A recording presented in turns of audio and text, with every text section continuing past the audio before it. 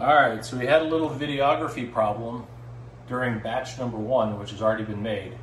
So you hit the stop button in the middle. So we're going to show you how to make it again. Here we go, the rum old fashioned. So here's your cinnamon sticks. This is for 2, but hey, we pushed it together to make 1. Light them on fire with your cigar torch. Alright, get it going. Take your glass, dump it on top. And the smoke will catch in the glass. Alright, so the cocktail part is, for 1 cocktail, 2 ounces of dark rum, or 3, or whatever you want to put in it. You know how it goes down there in Cuba. This is brown sugar simple syrup. So simple syrup that is made with brown sugar, and it's 1/2 ounce. So just a little bit, and this is more to your taste.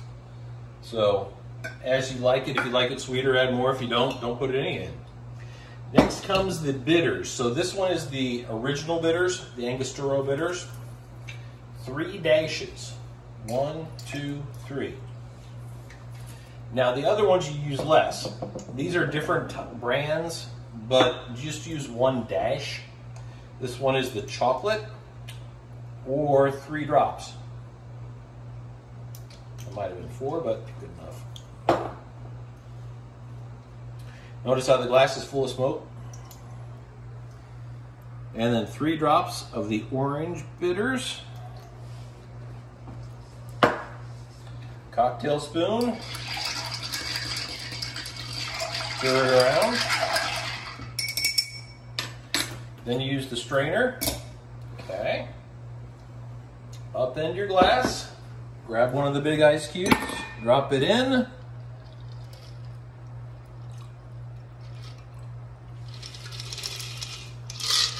Garnish it if you feel like it, but serve it as quick as you can so the smoke doesn't leave. So, cheers, sir. Take care.